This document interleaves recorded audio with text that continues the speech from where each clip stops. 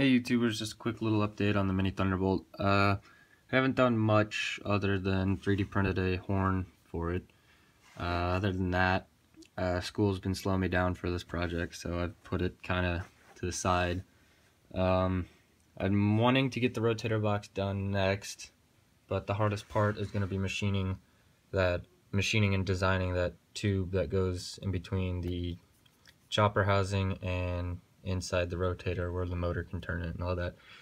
So haven't really had much time to think and design about that part. So anyway, gonna do a little decibel test of the mini Thunderbolt with and without the blower on. I switched back to the air mattress blower because with the horn on there, now it's overpowering the sound that this thing makes, so it actually sounds kind of clean instead of just hearing a vacuum whine from this thing.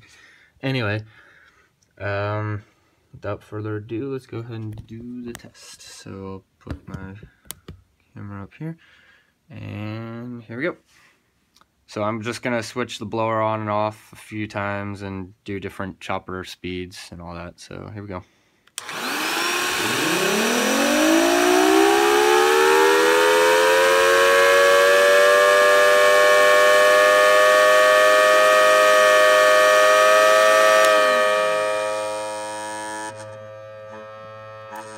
The horn's coming loose, that's why you hear that rattling noise.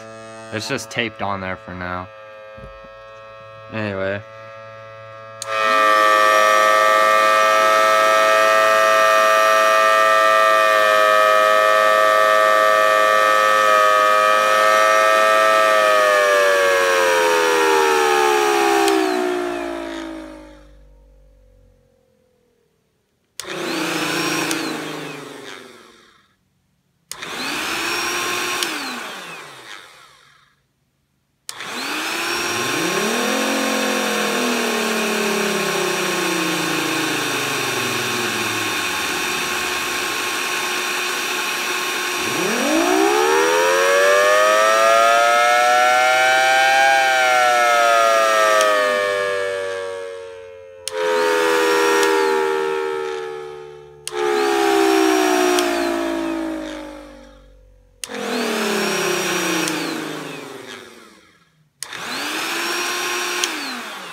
Alright, hopefully that gives you a good demonstration of what this thing's able to produce for loudness.